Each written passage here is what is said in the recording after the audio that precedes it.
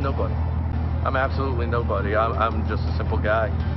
As you heard, a self-described simple guy who pulled off a shocker in South Jersey, how a truck driver just unseated one of the most powerful men in the state.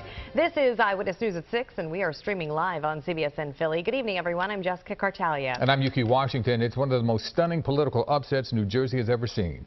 South Jersey truck driver Ed Durr is projected to defeat State Senate President Steve Sweeney in the 3rd District.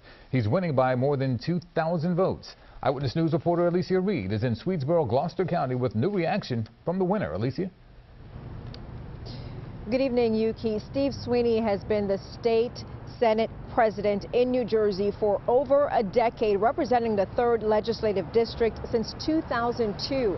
But right now, the talk of the town is the man who could soon take his seat, Ed Durr.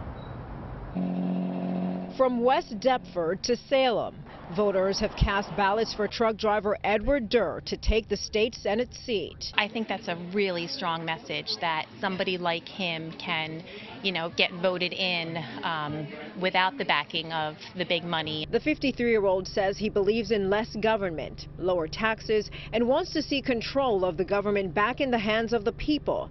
We asked the first thing he plans to change once he gets to Trenton. Me personally, I'm just going to take it all in.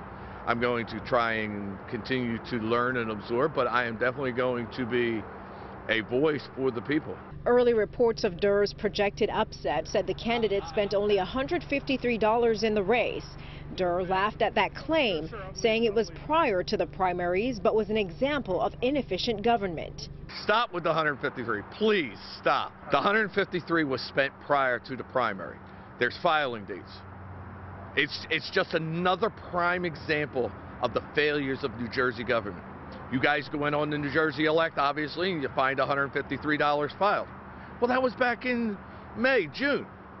That shows how behind New Jersey government is on keeping things updated. In a statement, Sweeney says the results from Tuesday's election continue to come in. For instance, there were 12,000 ballots recently found in one county. And while I'm certainly currently trailing in the race, we want to make sure every vote is counted. Our voters deserve that, and we will wait for the final results. Now, right now, the win is only a projection. The election will be certified in mid-November. Reporting live from Swedesboro, New Jersey, Alecia Reid, CBS 3 Eyewitness News. Alecia, thank you.